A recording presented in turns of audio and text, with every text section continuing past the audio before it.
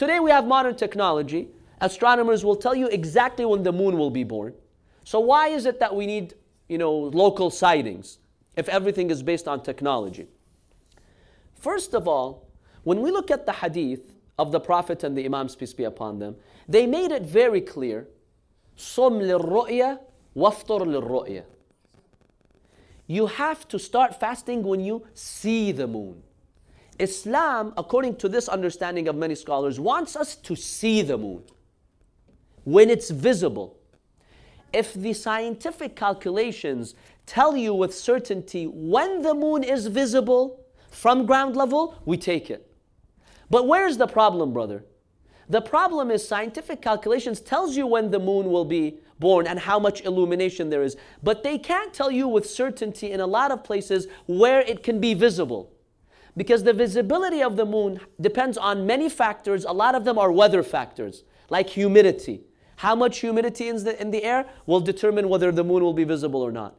The speed of the wind, for instance, the temperature, all that makes a difference. So that's why they give you a probability. And the scholars say if the map or the astronomical calculations give you confidence that, let's say in the Halifax area or in this region, the moon is visible, we can go by it. Maybe there's just clouds and that's why we don't see it. But sometimes the astronomical calculations tells you it's a probability. We don't know. If it's clear conditions, if it's perfect conditions, if, you could see it. That's where the problem is. So astronomers cannot predict these weather events, so they can't tell you with certainty whether the moon would be visible or not. And I myself have experienced it. Sometimes on the map, the astronomers say it should be visible. They don't say it with 100% certainty. We go and we look at the horizon and we can't see it. So we have proof sometimes that they cannot with accuracy tell you. Yes, in some regions they will tell you there's like 20% illumination. You must definitely be able to see it. That we accept. So that's one problem that the scholars have over here. But they all say if it gives you itmi'nan, confidence that you can see it, you can go by itmi'nan. Now the question is why? Why does Islam want us to see the moon?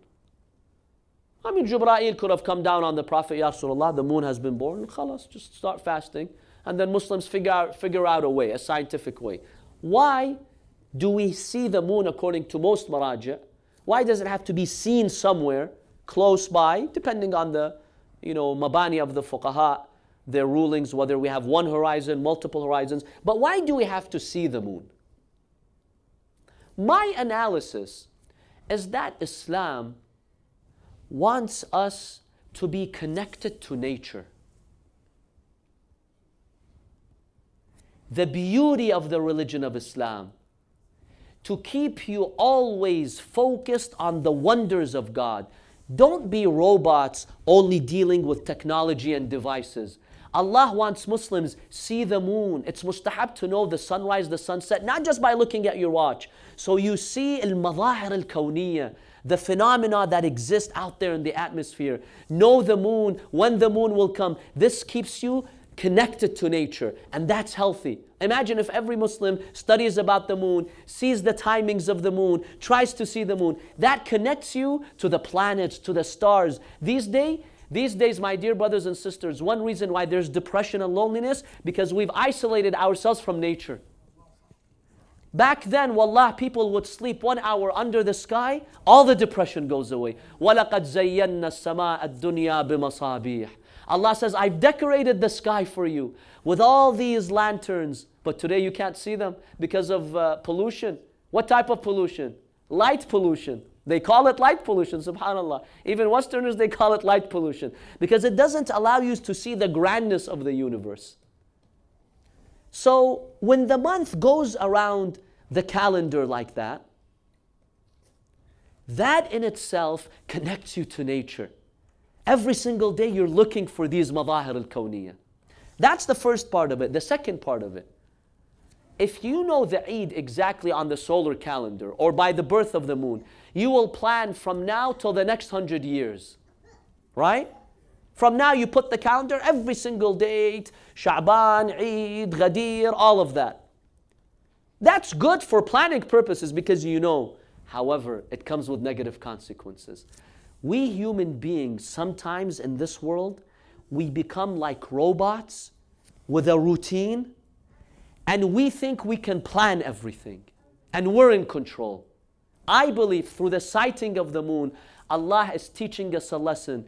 Don't think you know everything and you can plan everything. I am the best planners. Wait till night of Eid to know the Eid. That is healthy, my dear brothers and sisters. That anxiety that you have, that feeling of trying to wait for the night of Eid, it makes you submit your power to Allah. You feel there's a higher power deciding Eid for you. Think about this. Just think about this. Think of these two scenarios. From now, I know next year, May 25, 2020 is Eid. Okay, that's nice. You can plan. You could take that day off from work from now. But the second scenario, tomorrow night or tonight you wait. Did people see the moon?